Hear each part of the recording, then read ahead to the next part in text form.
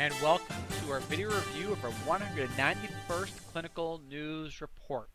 Now, for those of you not familiar, what we do is we filter through a lot of peer-reviewed medical press releases. And what we look for is medical releases that pertain to the individual, meaning information that the individual can use. Now, we look at this is just the medical releases in the past 14 to 21 days. Things which are often 99% or likely or so, they're never going to make it into the major media. So I have to do it under 10 minutes, 16 releases this newsletter, so let us begin. All right, first off, we are going to start with healthy fats help diseased heart muscles process and use fuel. Now stick with this key word here, fuel.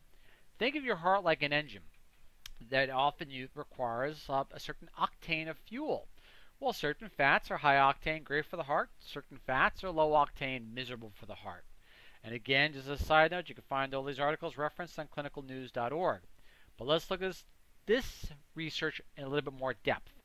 What they found out is oleate, which is found in olive oil, restored proper metabolism to animals that had heart failure. In their words, we saw an immediate improvement in how the hearts contracted and pumped blood. Henceforth, olive oil being your high octane fuel. I wonder how that pertains to athletic performance at the same time. Now, if you really don't like yourself or enjoy partaking in a lot of fast food or junk food, then you get to go to the other end of the spectrum. And that spectrum being palmitate, often found in palm and kern oil. What they found, if you consume a lot of this, that the fat metabolism from palm oil, palmitate, was imbalanced. Henceforth, your low octane, meaning your heart engine began to knock a little bit, which began to produce a rise in toxic fatty byproducts, which was because dysregulated fat metabolism. So in brief, oleate from olive oil, great, keeps you going. And in not so brief, palmitate from palm oil, kern oil. All right, well, you're not going to operate on all cylinders, so to say. Let us proceed.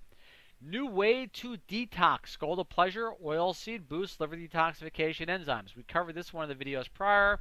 Remember, gold of pleasure, that's the common name. Basically, it's often used as an additive for jet fuel, believe it or not. Basically produced increased liver detoxification enzymes bifold. So the next one we move to. New way to treat anemia could evolve from acetate supplement research. Acetate sounds so deadly, but acetate being a very common ingredient in household vinegar. Now, we're not going to debate the types of vinegar, but however, they found that acetate in vinegar, in this case, they claimed household vinegar, basically boost red blood cell production, maybe as well as that nasty drug you often used to hear in the cycling industry, racing industry, called EPO. And yes, they said the acetate from household vinegar may eventually pass EPO without all the negative side effects. An apple a day could keep obesity away. And you see this color here, green? Well, granny apples really help with metabolism. Not going to go in detail because you can find it on our site here. Apples we've known for a while are great for metabolism, but granny apples in particular. Antioxidant found in grapes uncorks new targets for acne treatment, resveratrol. New article shows daily use of certain supplements can decrease healthcare expenditures. What are those supplements? Let's look at it. All right, what they did is they looked at, first one was omega-3 from plants or fish oil, so to say. They said if people just did that on a daily basis, it could save about an additional $2.1 billion just in regards to cardiovascular events, and $16.5 billion between 2013 and 2020. Now, that's just not counting everything else beneficial omega-3s do, from blood sugar control to help improve mood to inflammation joints. So we're just talking a small percentage of all the benefits that omega-3 can do if people just take the time to do it. And the complement to that omega-3 for cardiovascular is B vitamins. Now remember, they're saying a preventative intake daily level. I regret they didn't say what that preventative intake was, but I can imagine it's probably a little higher than your RDA. And that's $1.5 billion to $12.1 billion. And that's just looking at cardiovascular disease. We're not looking at you know, vascular health. We're not looking at dementia, Alzheimer's, you name it, or things that may involve homocysteines. So this is just the tip of the iceberg. A little bit of proactive behavior can go a long way and make a great uh, boost to the economy. Uh, yeah, that sucks. But let's go to the next one. All right. Omega-3 fatty acids may prevent some form of depression. Duh, we just went through that. Omega-3 fatty acids seem to work really well with forms of depression which they believe are a result of inflammation. Since serotonin theory is pretty much being thrown out the window, omega-3s will be coming into heavy light because reducing brain inflammation. All right, drug interactions in mountaineering. Sounds weird, but what they really went through was the type of vitamins to take to prevent altitude sickness. Henceforth, they strongly recommended C, E, ginkgo biloba, even caffeine.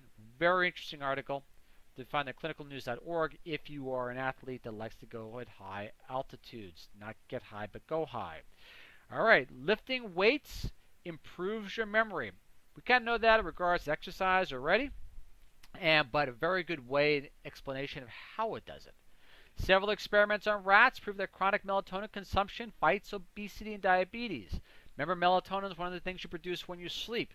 Well, for a while, we're trying to figure out how people with bad sleeping patterns end up gaining weight, and it wasn't because they're going out to their fifth meal at midnight at the local fast food restaurant. Well, melatonin they also discovered to helps with the metabolism of brown fats, which is a good fat, which helps you burn the bad fat or the dark side, the white fats. All right, so melatonin is being confirmed, helping great with obesity and diabetes. Vitamin D significantly improves symptoms of winter-related atopic dermatitis in children. I really hope a lot of parents out there are taking the time to make sure their children are getting adequate vitamin D, especially if they got painful conditions or embarrassing conditions like atopic dermatitis. It doesn't take a lot to do a lot, so let's hope they do something. Virological penicillin, plant MIR2911, directly targets influenza A viruses. This one we are going to go into a little bit more detailed because this exotic sounding supplement, this is why we read the articles, is actually honeysuckle. So they found out that people that drank honeysuckle can prevent, and this is their words, not mine, influenza A virus infection. They use the word prevent. Pretty interesting. And reduce H5N1 induced mice death. Again, we've cured mice of many diseases, so that's probably why there's so many of them. All right, but also, too, honeysuckle worked very well against the H1N1, H5N1, and H7N9. So if you want to hedge your bets and are worried about getting ill, don't worry about it too much. This little microRNA, which is found actually in honeysuckle soup, basically seemed to make a huge, I'm in the way there, a huge difference in fighting off or have this broad spectrum, I can't get the mouse down low enough, anti-influenza A virus effect. Otherwise, if you don't want to use the word honeysuckle, you could say MIR2911, be really popular at parties. All right, so after we move to the next one, oral chelation for environmental lead toxicity, well, DMSA, duh, been using it for a while, but it does make a difference pulling the heavy metals out of the body. But another cool way of pulling heavy metals out of the body, so if, anyone that is pregnant or thinking about getting pregnant, probiotics. And I just covered up the word. Let's go this one in a little bit more detail. A certain type of probiotic, usually found in yogurt before they pasteurize, homogenize it for your safety, and kill off all the good bacteria for you, they found out that Lactobacillus rhamnosus worked really well, in fact phenomenally well, in their words, great affinity for binding to toxic heavy metals. The reason that's important to a developing fetus, because heavy metals will mess with everything from the thyroid to the brain, reduce IQ, you name it, all the way down the line. So a little bit of Lactobacillus rhamnosus, which you will not find in your doctor's office, but commercially available probiotic supplements, check your health food store or grocery store, by per se, can really go a long way at keeping you and your children healthy and happy. Again, Lactobacillus rhamnosus, read the label. It's not necessarily going to be in there, and again, most of your yogurts, due to our government trying to protect us, have thoroughly made sure that basically it's like dead or burnt or beyond any recognition. So make sure it says it on the label. Next. All right. We look at sugar linked to memory problems in adolescent mice. Well, if you want to do really lousy on a test, make sure you drink some high fructose corn syrup laced soda, because that will cause your brain to become, or hippocampus, part of the brain, as the researcher said, thoroughly inflamed. Yes, they did sugar, but they also said high fructose corn syrup really did the job and really well. Or if you have a friend that you want to make sure doesn't graduate this year, make sure you're getting plenty of soda to them, because that will do wonders for that. And also, too, you think about it, inflaming the brain and high fructose corn syrup causing depression, well, yeah, well, two birds with one stone.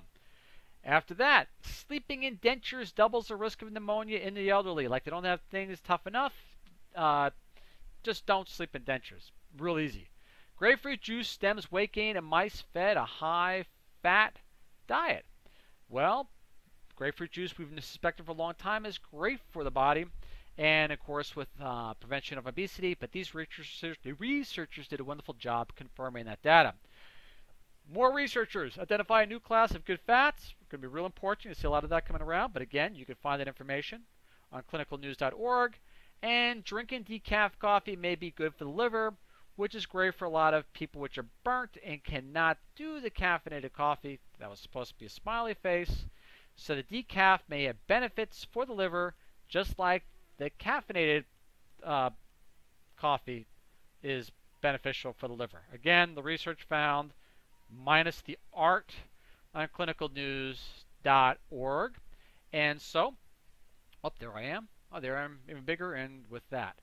So any questions, please feel free to email me. I apologize having to move through this really fast, but 16 subjects is a lot to cover, and speaking really fast and sometimes not totally coherent. Thanks once again. Ralph Turchiano signing off for clinicalnews.org. And if any questions, again, email me as much as you like, and I'll respond to you. Thank you very much.